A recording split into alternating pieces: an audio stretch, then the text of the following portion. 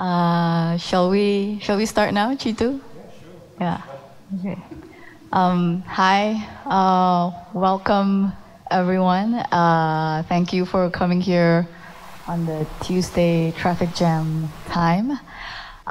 It's really nice to see so many familiar faces, people that I've worked with, people that I've considered mentors, like Reuben Choi and Sau Bin, who's here on the panel with us today. People I've gone to school with, and people I've lived with, and my parents, especially my mom, who's leaning dangerously close to the artwork. So, Ma, please stand in front of the wire. Thank you. Yeah. And of course, thanks to Rahel, Joseph, and Ilham Gallery for so generously hosting this event. It's such an important resource for a city to have a space that's always open to small and independent events that sort of need a platform and a space and an audience. And before I go on about the book, I'd like to introduce the three people who will discuss a bit about the book and also extra-institutional practices, which is what the book is largely about. Yap Saubin, who is teaching at MMU, Multimedia University, yes, as a specialist staff. He's an artist who is a member of the very important Rumah Air Panas collective. And he's also always called upon as a mediator and interlocutor and translator as well, moving very easily across the many language groups, but mainly Chinese, Malay, and English. And I think that's a very important resource for us. And he was also the facilitator of the Japan Foundation Young Curators Workshop I was a part of, and that I now no longer qualify for. To Oliao.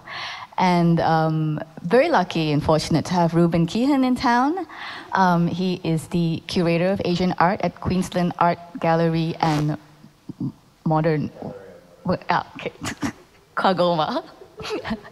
Where he also serves as curator for the Asia Pacific Triennial for 3 editions. And Roopesh Sitharan, who's also teaching at MMU. They're stealing a lot of specialists there. And he's an artist and curator and researcher with a specialization in Malaysian art and new media cultures. And he also most recently co-curated Climate, a film and video art program for the Ipoh International Art Festival, which I think my parents didn't go to. Yes, but I thought it was really important and cool. I'm from Ipoh, so yeah. And so so now they're just gonna sit pretty and look at you while you look at me, talk about this book, which I co-edited with Rachel Rakes, who was the head curator at the Apple. And so I am an alumnus of the Apple curatorial program, and after I graduated, I was awarded the curatorial research fellowship at the Apple as well, and this is the result of the 1-year, 10 months fellowship. And so the book is an attempt to constellate perspectives of artistic initiatives, whether it's artist-run spaces, small para-institutional spaces, and even collectives without a physical space. Sort of these the initiatives that have a deep investment in local context, sort of trying to understand what is their approach to the local. And we looked at spaces that are distributed around the globe. We tried to strike some balance, but of course in no way had the resource to be able to call ourselves like a global survey, and neither did we want to. And it's also consists of different types of styles of writing. Initially, we only wanted to have like profiles of these sort of spaces, but eventually we ended up also having conversations and interviews with people who ran these spaces. And we also commissioned texts from writers, not only sort of profiling these spaces directly, but also trying to talk about how people in a particular place and context understood the separation or the connection between a self, individual or collective, and the environment and the world around them. So the book is structured around 3 main themes. And the first section is local time, and this is the first piece, which is a travelogue that sort of like looks at it from a perspective of a body meandering through the ground that is Lagos, and as it drops into several art spaces.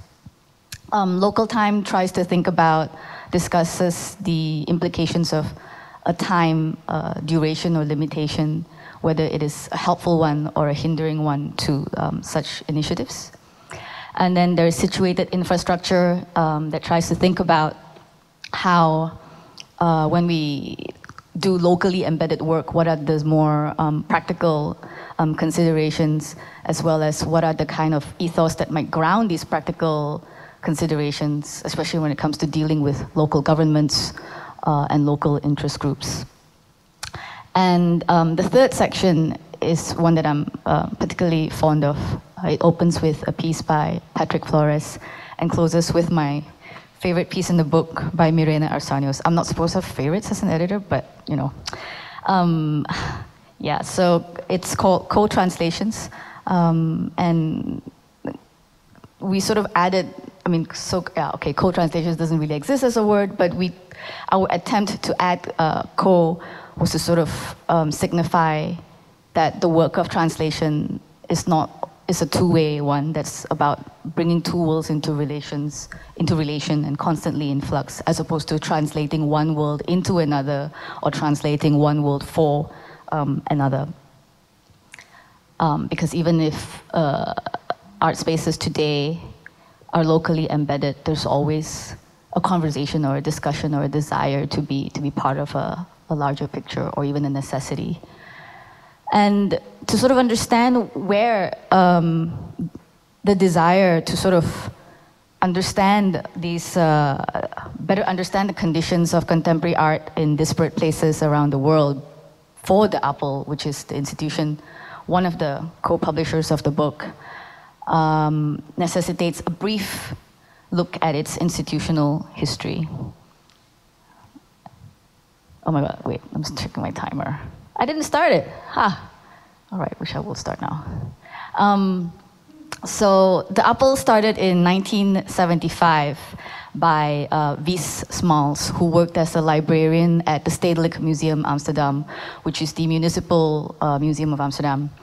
And she was also working as a gallery director for Serial, which sells multiples and edition work. So it came about to address a lack of spaces for time-based practices, performance art in particular, and video art, which were forms that were at its infancy at the time in 1975. And so the space was really just, Wies Smalls would give carte blanche to the artists to do whatever they want.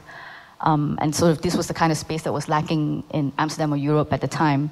And so what happened was, like in the 70s to the early 80s, a lot of artists that are sort of like very, I wouldn't say household name, very famous performance artists like Vito Acconci, Marina Abramovic, Laurie Anderson, Ben Darmaniak were sort of, they did a lot of projects there. And so this is an invitation card for one of Vito Acconci's exhibitions. And so these are sort of practices that are not marketable.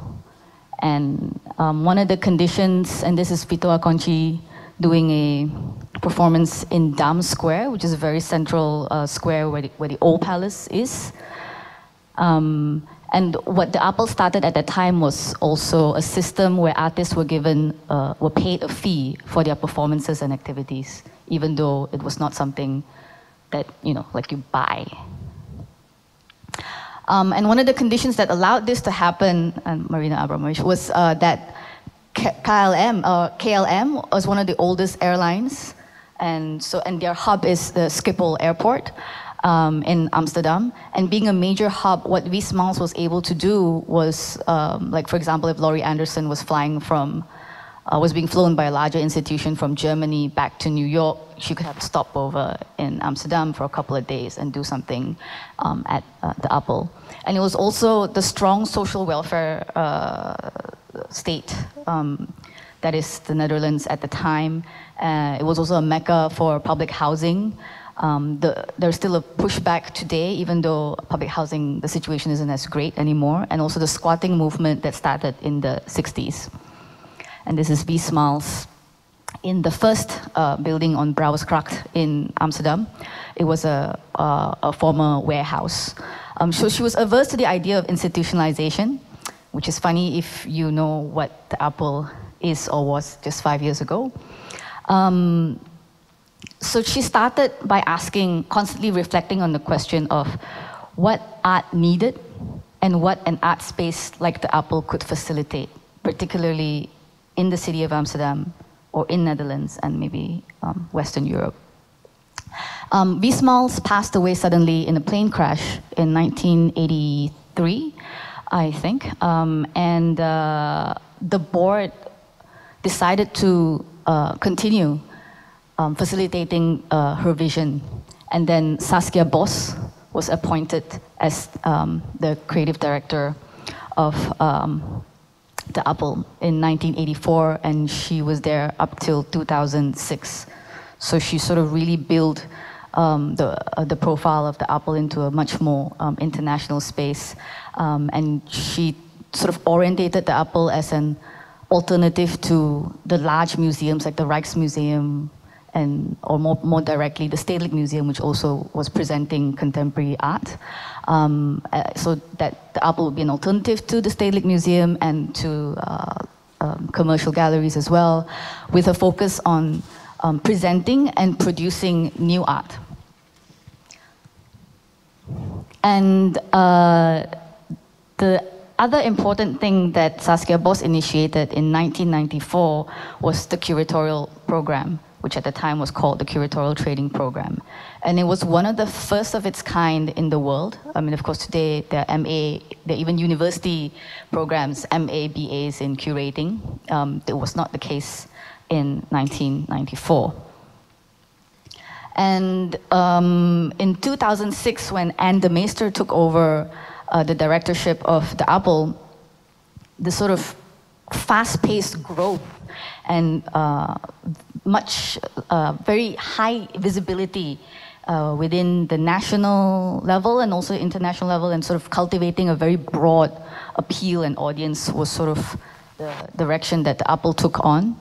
And part of this increased visibility resulted in the Apple taking on publishing a lot of books and journals.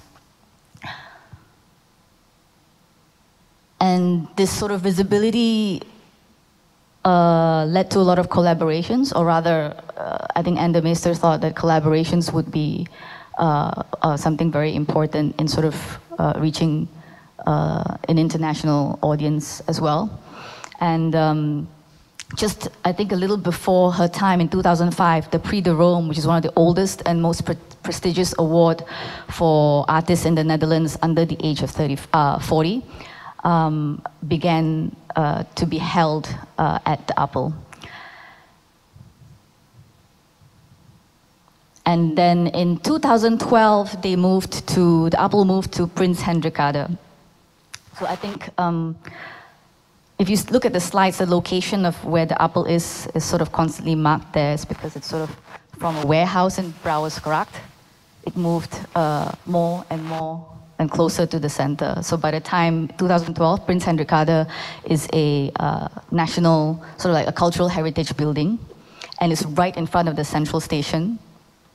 So it's like a pretty swanky neighborhood, like, you know, city center. And it's a heritage building. It's got marble floors, white walls, really has a certain type of veneer and polish, although it was a very, but it made it a very awkward exhibition space, as this kind of like old buildings tend to be. But 2012 was also the year of severe subsidy cuts, particularly for smaller organizations in the Netherlands. Because the landscape in Netherlands is that there has always been very high value placed on arts and culture, and so the state provides very high subsidies, if not completely full sponsorship. And so larger institutions like the Stedelijk Museum went from being completely subsidized by the government to 60%, and so they had to be self-sustaining. They have to raise their own, the remaining 40 or 30%. But smaller spaces really felt the hit, where they were not given structural funding and only funding for the programs, which you have to sort of renew and apply for every year. Structural funding is done every 4 years, but that one started to have like very large cuts. And sort of these cuts led to the question of what is the social value of art? Because the cuts were undertaken under the pretense that contemporary art is a hobby of the left wing and it does not engage with the public. Even though by, I think, about 5 years before 2012, there had been a steady growth in audience numbers in art spaces in the Netherlands. By 2014, the struggle became quite real, no, 2016. So 2014, another director came in, Lorenzo Benedetti, and in 2016, he was very unceremoniously fired by the board of directors.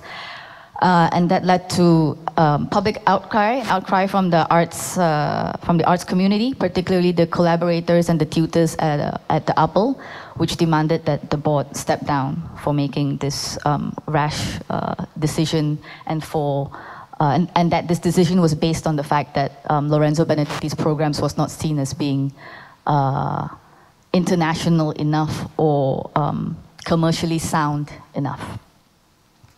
And 2006 also coincided with the rise of other spaces that weren't engaged, that were sort of really looking at what the society in Netherlands at the time needed and how they could then approach contemporary art and engage with these different communities, being the Surinamese and the Indonesian community, and even the artifacts from Indonesia and Suriname that are being held in the Netherlands. So these are the two colonies of the Netherlands, as well as the newer migrants from Morocco and Turkey. And so at that time, a new space called Frame of Frame came up, and the government thought that this was a more deserving small art space, and they were pitched as being given the funding that the Apple would normally receive. But I also disagree with this position of pitching art spaces against each other for state funding. But nonetheless, this led to the Apple asking what sort of institution it wants to be. And one very marked move was the fact that they had to move from the central position and location of this nice building in Prince Hendrikade all the way out to the periphery, literally in New West. New West is kind of like at the border of Amsterdam. It's a little bit more and you're at Schiphol Airport, and then you're out of Amsterdam. And we are now located, and so in 2017, Niels van Tomme took over the directorship, and we occupy this former primary school building, which the government runs as a broedplaats, which literally translates to breeding platform, but it's arts incubator. So there are also artist studios upstairs and a couple of small institutions around. And so this sort of very visible physical shift led to Niels van Tomme to sort of put in the theme of inquiry for the Apple in 2017 and 18 as de-universalization. And sort of this is how we arrive at the interest of undertaking this research that led to the publication around art spaces, different art spaces in the world, and how they approach the local. I think what are the few, just to sort of round up sketch the landscape in Amsterdam, I think if in 1975, what artists and curators were responding to was a lack of space to exhibit and experiment, today what artists and curators are doing are coming together almost becoming a collective, a cooperative, even some form of unionization to improve working conditions and the precarity around being a cultural worker. Things like artist fee guidelines, curator fee guidelines, permanent contracts instead of like temporary freelance contracts. There are several of these collectives around. Platform BK, which has successfully launched a guideline for artist fee that now the Mondrian Funds, the national funding body of the Netherlands, has adopted. And so, yeah, this is how we arrived at this little publication, which I think, looking at the catalog of books published by the Apple, I can only say this here, I didn't say this in the book launch in Amsterdam, is that there's so many out that they've published that talks about itself as having an international scope or view, and then you look at the content and it really just covers Paris, Berlin, Amsterdam, and maybe, you know, one token, like a China or a, yeah, somewhere like that lah. And then you're like, okay. So there was a concerted effort to sort of look beyond, but also there was also a limitation of relying on our own networks, Rachel and mine. So you'll see quite a few Southeast Asian names here. And I think I would like to start with Reuben. As a curator of Asian art, I think you've spoken about the importance of Asian art complicating the discourse of what we understand as contemporary art, which can be something, or up till very recently, seen as something universal, but of course from a Western perspective. And so Asian art complicates a lot of these assumptions we have of what contemporary art is, what it can do, and what it can be. And maybe you can speak a bit to how art spaces are also changing how we understand institutional practices or extra-institutional gestures, and perhaps in particular with Ruang Rupa, said to be the curators of the next documenta, whom you've also worked with and contributed a piece to the book. Thanks, Jo-Lene. Yes, it's very timely discussion, I suppose. And we've been talking a lot just behind the scenes about, I guess, the big question mark that sort of sits over Ruang Rupa's directing of documenta, what that will mean. To, I guess, backtrack a bit, my position is one, for the last 9 years I've been the curator of contemporary Asian art at the Queensland Art Gallery, and a part of that job entails working on the Asia Pacific Triennial. But been working obviously much longer with this question really of which is really framed around where I work, which is that I work in Australia, which until very recently saw itself as an outpost, a colonial outpost, or a post-colonial outpost of Europe. And that very much inflected art education while I was going through art school. And I think it's really been maintained to this day, actually. But the matter of fact is that, first of all, it's a settler colonial society. We're on Aboriginal land, land that has been inhabited for up to 100,000 years, with one of the oldest living cultures in the world. And in addition to that, a diversifying a new community. So now we're at a point where 12.5% of the country actually identify as Asian or Asian Australian. That's a really substantial portion of the population, and yet it's not so well represented. But for a long time, I've been working through this, I guess, this problem of where Australia actually fits into the rest of the world. When I say that Asian art, and I think I extend that to art forms from a whole range of places outside of Europe, most certainly the Pacific, which is in Australia's immediate neighbourhood, complicates this hegemonic discourse around art production, and particularly around what art, I guess in its basic instance, looks like, but also what it means and how it actually functions within society. And I think that's vitally important for Australia to actually address these questions, A, because of sort of where it sits within the world, but B, because it becomes a much more accurate reflection of its society. So I've been engaged in a project, the Asia Pacific Triennial, which has been running since well before I arrived at the museum. In fact, it actually corresponds with my adult life. The first APT I saw immediately before I entered art school, and then I ended up working on the project. But one of the conditions of cultural production in Asia is a real variance of institutional infrastructures, not just in terms of museums, but education programs, etc. So that you might have a context like Japan, which in the 1980s embarked on a museum building boom, which has some very well-funded programs that have increasingly been engaging Southeast Asia, although they've been engaging since the 1970s, really.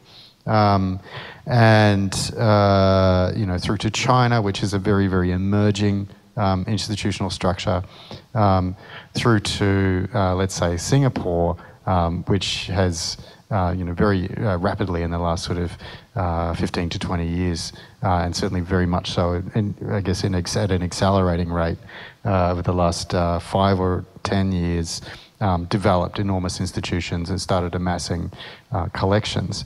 And that variance is important. So when it comes to an organisation like Ruru, who've now been in existence for 20 years, it does kind of pose an interesting question. A, what are Ruru doing? What will Ruru become? But B, what does it mean now for the rest of the art world that they're organising Documenta? So anecdotally, when they were appointed, a lot of colleagues from Europe were saying to me, "Oh, tell us about this Indonesian collective. What these people who are curating Documenta? What can we expect?" There's a lot of questions there, and I sort of observed that there's a degree of a certain post-colonial wish fulfillment that I think is actually operative within, certainly within Europe, and that's that for a very long time there's been the discourse that A, Documenta should be curated by an artist, B, a collective, and C, someone from outside the West, and they got all three in one. And I think that's kind of interesting. It'd be interesting to see how Ruru actually negotiate that desire on the part of the audience and that expectation, but also what that will mean for collective activity more broadly in terms of the way that Europe actually sort of dialogues back to Asia, and the way that gaze, I suppose, operates on broader discussions. In many ways, it's kind of academic. Artists have always self-organised, and in this part of the world, certainly from the post-war era until now, you'll continue to see that. There are so many collectives that actually operate without regard for what Europe might think. But at the same time, it's also interesting, I guess from my perspective as somebody sitting slightly outside of Asia, how that might play out in terms of the future of, I guess, how this discourse circulates. So these are things I'm very interested in watching over the next couple of years. Yeah, and I think with reading the interview that they conducted between themselves, so it's basically the piece by Ruang Rupa here is two members talking to each other, trying to pass the baton on about dealing with funding from the Netherlands, from HIVOS in particular. and Stichting Dun, where they've started this collective called a collective of collectives, Arts Collaboratory, that brings together art initiatives or collectives that have a strong social focus. So this is Dun's definition of what they're doing. I mean, Arts Collaboratories definition. And they divide regionally: Middle East, Asia, Africa, Latin America, Global South.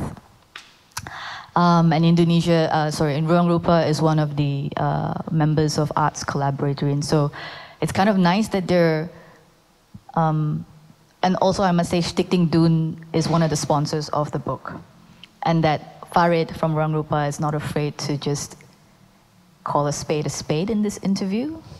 It's quite critical of what Dun is doing and quite critical of how Dun talks about a certain impulse to help societies in these parts of the world, but at the same time, and also talk a lot about non-hierarchical structures in how Arts Collaborative is being run, trying to sort of learn from collectives like Ruang Rupa how to be more horizontal, but at the same time still having this top-down, like, I am the one giving you money, and therefore there are certain things to, I mean, they're dealing with it, but still not,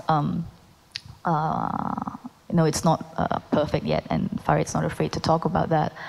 And I was wondering, Saubin, if you have any thoughts on that on this being egalitarian and organizing from your days I shouldn't say from your days because it's still on.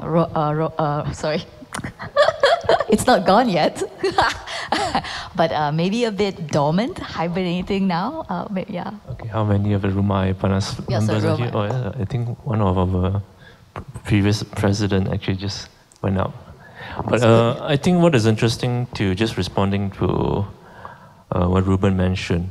Very recently, I was at the Jogja Biennale, and Alias Wasika, the director, actually initiated a symposium, and it was actually to address that a lot of discussions among Southeast Asia-based collective and groups, right, has always been held outside of Southeast Asia, in the sense that whether in Japan or in Taiwan, I think, or Korea as well. And in a sense, you can see the culture and geopolitics which is happening in the dynamics that coming from the different institutions from these different countries have a strong interest in bringing out the collectives or artist group or artist runs spaces to have conversation together with the host and also members of art collective or whatever from different countries.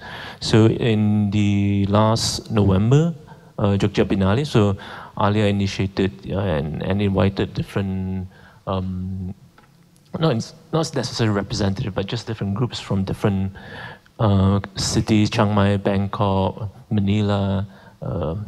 I was there, and what we think, I think, is most importantly, first thing is that we need to have the conversation together to really talk about how and why does artists come together to do things.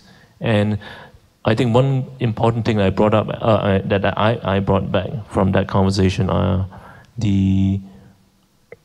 there are certain imagination and desire of thinking about how a collective or artist group such as Ruru or even Kunchi group, for example, that you must engage in a certain ideological or cultural politics as a way of working in curatorial or vis-a-vis institution.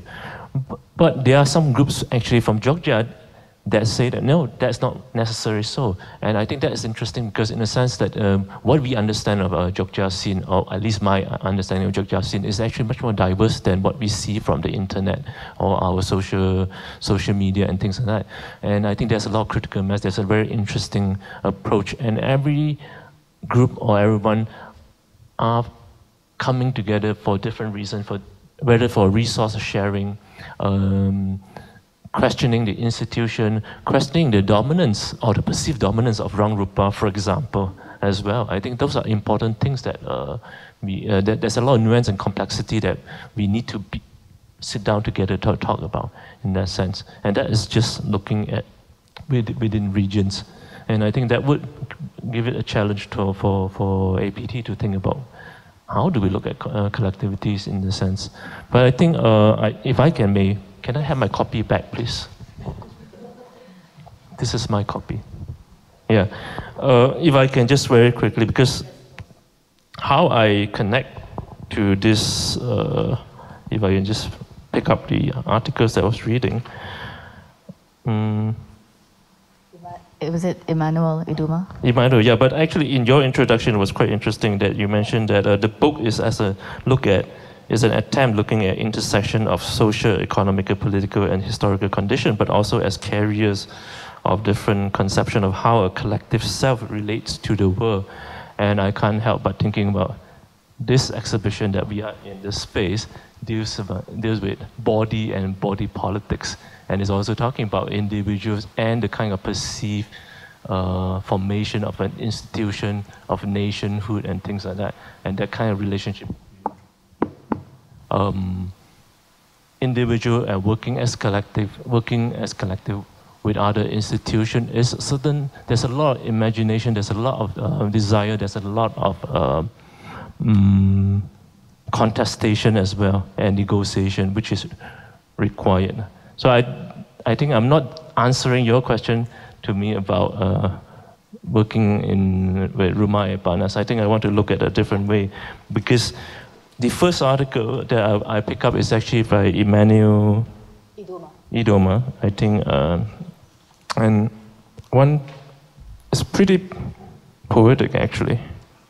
Yeah, and he was talking about describing in one of the projects that he undertook, and Emmanuel actually trained as a lawyer, but went on to work with artist group, and I think this is actually in a way a tribute to a very important person, Bisa, right, who just passed away last year. BC Silva, the founder of But I'm not going to read about that, but he talks about a very important part, which I find kind of affinity with that, is that he's describing a group of them traveling as part of a research trip.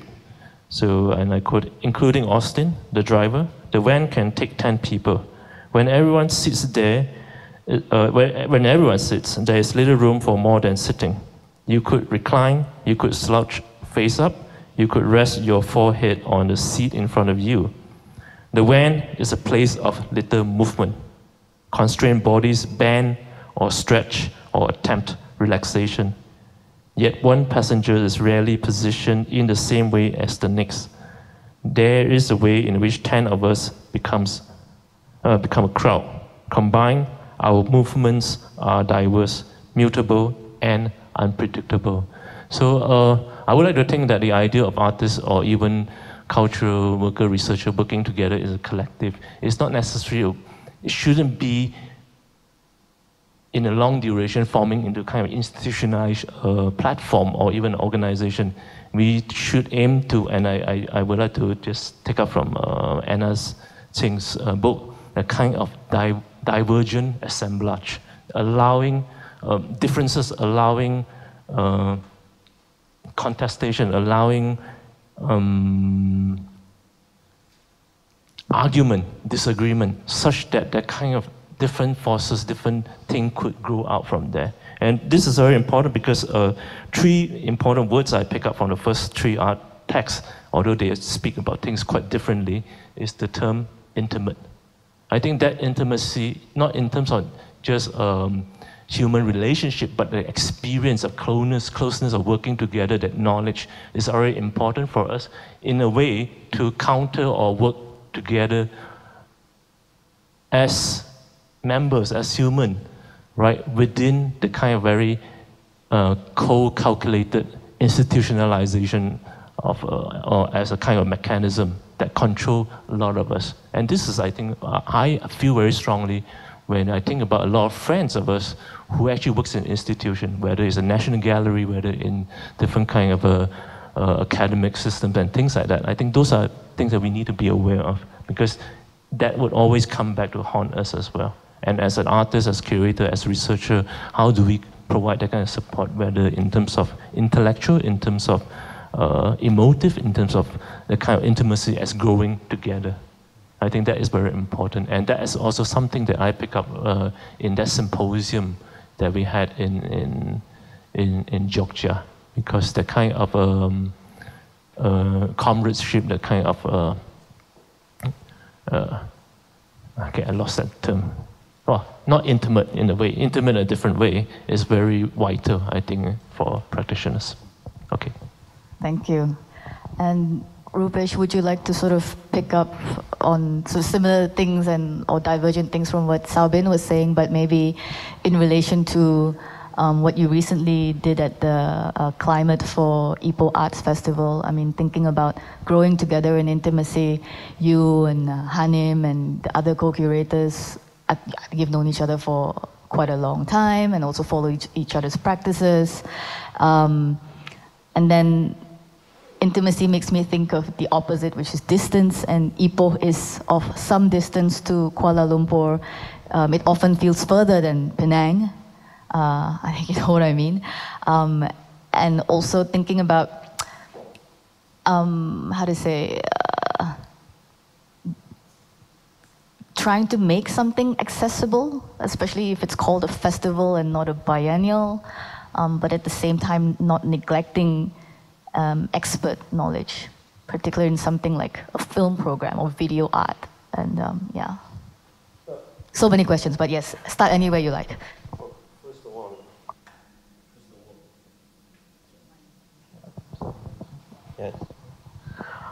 First of all, Climate was conceived by Kahanim, and I was invited to curate a section for film screening.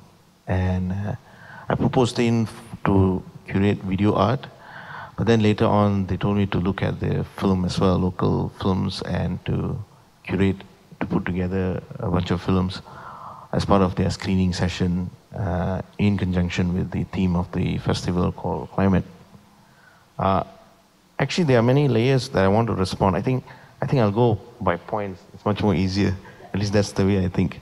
Point number one, it seems like the sort of discussion that just took place is pretty much concerned in terms of how do you deal being part of an institution, both as a collective and as well as an individual. And more importantly, this institution is then being discussed in the context of some form of geopolitics, which is, it deals with how do you deal with globalization, being international, and as well as retaining some form of locality, if you want to say.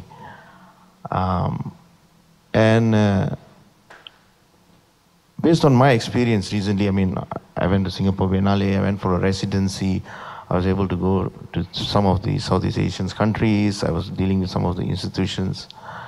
And reflecting that back with what took place in Ipoh, one of the things that became really obvious to me is like a particular incident that took place in Ipoh, whereby some of the filmmakers that attended the festival had a very harsh criticism towards a film that was screened, which is an interesting scenario. So they had this harsh criticism saying this film is no good, this film is bad, and it's so amateurish and whatnot and all this. But interestingly, a local resident came back and told me he really enjoyed the film. So what I'm trying to point out here is sometimes this whole idea of being caught up by being institutionalized actually neglects the sort of localities that you actually represent, the audience itself, the context in which you are actually operating. So these people actually end up becoming representative of a particular locality, but at the moment you go on the global scale, on an international level, that local audience, what happens to them and how do you respond? What sort of responsibility you hold towards this local audience is a major concern, at least for me, it seems. Because in the global international art circuit, it seems like it's all well, there's always been a struggle, who's going to be picked up, who's going to be highlighted, what sort of desires being fulfilled, what kind of needs are being addressed. But nevertheless, fundamentally, how it relates to the larger world, how it relates to the essence of locality, that somehow it feels kind of neglected to some extent, which I feel is kind of crucial to address. So in that sense, going back to Ruang Rupa and doing the next documenta, it's interesting, and I think it's really timely, but at the same moment, I'm also thinking, how is it reflected to Indonesians? What it means to the Indonesians? It's much more concern of the West, thinking like the Europe, like what it means to the West. But what it means to the Indonesian, nobody's concerned about that. When in fact, that's where they came from. That's where they're supposed to, that's why they're picked up in the first place. They are seen as an outsider, as being in the margins because they originate outside the West. So that is something that I think urgently needs addressing. From a very small experience that I had in Ipoh, thinking on a global scale, it seems like that's something kind of being maybe not necessarily overlooked, but needs addressing importantly. And then secondly, also in terms of the book, now coming back to the book, and I think some of the ideas that Saubin was telling, and I think that was clearly perhaps articulated by Murph when he spoke about slippage. He was trying to articulate this idea as an institution, and you want to remain to be slippery. In that sense, you're not being institutionalized. You're constantly negating, trying to be slippery from becoming this institutionalized form. Interestingly, but at the same time, when I read Murph's interview, it seems interesting with the idea of letting go. Sometimes you have to let go. Sometimes you have to deliberately hold back certain information from becoming part of an archive, part of an institution.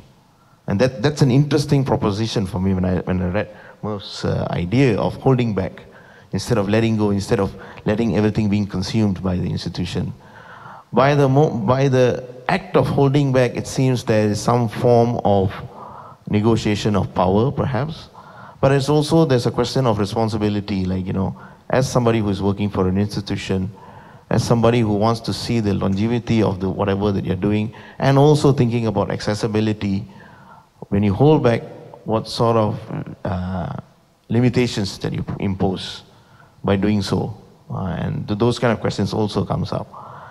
And thirdly, thinking about the audience, I think that the text by McNally, the luminary and counterpublic, that was, I think that was a perfect piece for me. I mean, I really enjoyed reading that discourse, the sort of conversation that was happening, like really, as an institution, they are really constantly struggling with this idea, how do you engage the audience? Because eventually, fundamentally, I think, as any sort of organization or institution or festival, any sort of things that we do with art, fundamentally, we want to address our audience, regardless whoever that audience is. So there is this constant negotiation that's happening, and I think the conversation that Luminaries talked about and the sort of transformation that they went through as an institution sets some really interesting propositions to think about, like in terms of audience and in terms of how do you engage these sort of situations. Do you have anything to add to that? Yeah, a couple of thoughts. One, just as we were talking, we've set up an interesting relationship between collectives and institutions. And I was thinking about, with Ruru and Green Papaya, one of the characteristics of them, apart from being direct contemporaries, is that they're identified with particular personalities. 3 or 4 individuals who, you know, have been there since the start, or, you know, 2 or 3 in Green Papaya's the example, and they're also all men. Sorry, and they're men, with the exception of Donna. But the with institutions, there tends to be a faster kind of a turnover of stuff, and it was interesting that you talked about. You went through the generations of leadership at the Apple, whereas that starts to change. And I was thinking, you know, last night a little bit kind of about these theorizations of what an institution is, and one of the things that distinguishes it from other forms of social collectivity is, of course, that the structure of the institution transcends the relationships between the individuals involved within it. Whereas that definition probably isn't as tightly drawn within collectives in general. Nevertheless, it is still a form of collectivity. And the specific character of an institution, apart from all of the contextual things like where the money is coming from, what the society you live in, what your locality is, and who your direct public is really down to the sort of people who work within it. We were kind of talking a little about the temptation to be anti-institutional, and I would say, especially as somebody who works in an institution, that's a very strong temptation. There are many things to kind of be critical about institutions for. From the inside, I could say the kind of disciplinary nature of those structures, the way that they act on the subjectivities of the people who work within them. And I think that's something that you alluded to, Saubin. But at the same time, coming back to this question of locality, what an institution means to its immediate public. And there's actually a range of possibilities that are available there. It can be this, big, we identify them often with like large buildings, for example, in the same way that we do hospitals and prisons. And it could be a hospital or it could be a prison, right? This does come down to sort of our political will, I suppose, as individuals, for those who want to sort of stick it out, our capacity to actually have patience to affect change. But most importantly, to actually engage the public, not simply as audiences, but actually to find ways to make them active participants within the program and to actually have some kind of investment. For big state institutions in fairly affluent capitals in Australia, we have a tendency to kind of this default setting of working for largely affluent, quite educated audiences, when in fact even within our very cities there are a lot more sort of marginal subject positions. And I think those are the things in the immediate term that we actually have agency as institutions to be able to have some kind of structure of community around, really. I think this is something museums and like institutions proper are probably picking up from the para and the non and the anti institutions. And like now, the working group that Charles Esch is a part of, they recently published this book, The Constituent Museum. And but I'd like to open questions from the floor. Any comments, questions for? I'll pass the mic. Otherwise, I mean, yeah. Or in the meantime, think about what Malaysia might need or is lacking. No? Okay lah. Any concluding remarks from our panelists? We've got one. One question, sorry. I actually wanted to ask, funding was cut in the Netherlands after a time, even though there was clear proof that attendance was increasing, right? What actually caused the attendance to increase? I didn't study that. Any idea? I can't speak to that with certainty or with, one, I've only started looking at this since 2.5 years ago when I sort of arrived in the Netherlands. I think probably for a while there has been a push of growth for institutions to sort of have internalize the way corporations work. Every year your audience number has to increase. Every year you have to have more programs, or your programs have to engage more people per hour or per program. Sort of that was already in place from and also for attention. Right? Economy of attention. I think museums were probably I don't know if this is sort of me thinking, not actually quoting or having research done, but with the rise of biennials and more Kunsthalles, I think then these larger institutions are also thinking about like having competition in a sense. I don't know, but I think this might be your area. I mean, I just, without knowing about the situation in Diapol, that audiences for contemporary art have been growing exponentially for the last 10 years. Of course, there is this pressure to keep that audience number up, and sometimes there'll be very kind of let's call them populist ways of increasing audiences, but there's an appetite within, let's call it the experience economy, for engagement with contemporary art generally, not just at the big museums, but certainly at the medium level spaces within Australia as well. Maybe learning as well, right? The term like education and learning in museums and spaces, maybe that increases audience numbers in some ways? It has done, and I know that my museum has actually made a concerted effort to increase the number of student groups coming through. I see a lot of value in that, actually. Much more so than selfie walls or Instagram-friendly spots. I'm a big believer in education, but how that works for medium-sized spaces, I'm not sure. Usually, they don't have the resources of a skilled education staff that can align with a school curriculum and network with teachers on a broad level. So I couldn't answer that. It's also.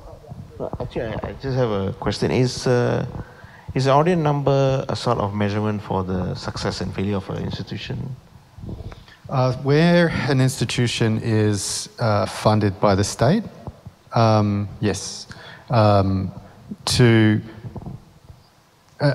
what institutions will do now is to translate attendance and market research into attendance into the amount of money that people have spent while they're in the city. So it's cultural tourism becomes a... oh my God, this sounds like Publica and MAP, but okay. But this is... Yeah, this is where we're... You can hire me, I can do that for you. This is where we're at the moment. So this is I think it's... as governments become more sensitive to particularly press attention when it comes to public expenditure, they need to be able to then justify that as an investment that has a direct return. Yeah. So it comes down to economics in the end. Yeah, it's interesting you mentioned. Could I just respond to that? Because I think we were talking about institution, and then he's talking. Roopesh mentioned about the audience, right? And I suppose what is connecting that is supposed the art or the materials. I think it's important. I think the Natalia Zuluga's piece, they actually talk about how it's based on the Appalachian, right? And it's actually just to think Dolly Parton songs, that's Appalachian for you. Okay, go on. And it's interesting because they mentioned that one of the crises they had at the end is because the method of the film and documentary they used as a kind of a healing approach in interviewing the community that were affected because of the drawback of the economy. Coal mine. Yeah, and the coal mine. And yet it became a very almost useful kind of a cultural, well, I can't remember what term she used, institutionalized cultural method, right? Which means that the film, the archive, has become a very proven, successful method, and it was used as a kind of a benchmark when you want to engage community using a certain method, a kind of certain type of art form and things like that. So the problem then is that when institutions take up this kind of method and say, okay, it's proven successful for a duration of time, 10 years or whatever, and it can engage and do that. So we will keep on replicating that. You scale up, right? It becomes an abstract thing. And I think that is where the human value is lost. Yes.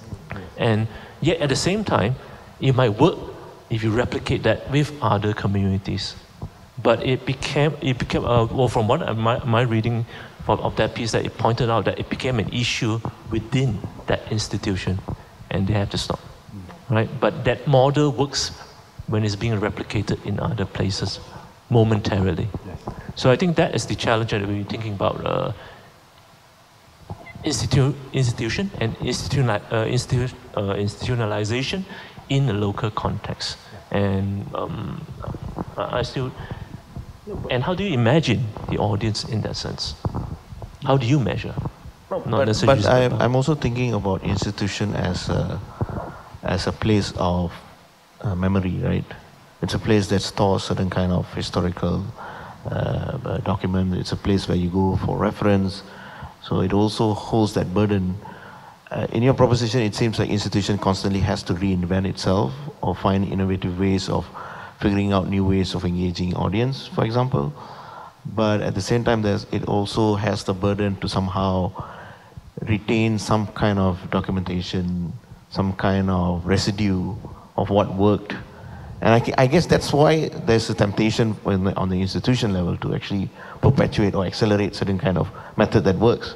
Because it works, it's proven, it has a value, it's worth keeping, worth handing it down to the next, things like that. And then it's like when you discard and you say it's failure, it's kind of, I can't imagine an institution admitting, okay, we failed. Okay, our exhibition failed. Let's move on to the next exhibition. Well, they said that internally, but you don't let on in public. It's like cats when they fight. I mean, there's memory, but then there's also interpretation of these things that has to change. And I mean, I don't know, whether it's a small institution or a large one, they have to deal with that. But yeah, sorry, Reuben. Well, I mean, I guess what's interesting is that institutions like corporations have been forced into this quarterly reporting model, governments have a problem with that because they can't actually invest in the long term. Corporations have a problem with that. Everybody has a problem with this acceleration of reporting. So what we've done is adopted a model from the stock market that was used to actually instruct shareholders actually how much their investment was increasing. But we do that throughout the public sector worldwide, pretty much, and it's that's a worry. And I think the challenge for people working within institutions is to still be clear-sighted. So the institution has now let's say, a legislated responsibility to report in that way. Fine. But, as you said, don't lose sight of these functions. These memorial functions, these social functions. It's a juggling act, but I think that balance can be struck. And I think now the balance to be struck is to have dinner. So if there's no more pressing remarks from our panelists and questions from the floor, I think I'll say thank you and call it an evening. 5, 4, 3, 2, 1. Okay, thank you. Final plug. A few copies of the book are available today at RM60. It normally retails at RM88. So yeah, grab yourself a copy. It's a bargain. Yeah. At any price. All right, thank you very much. And thank you.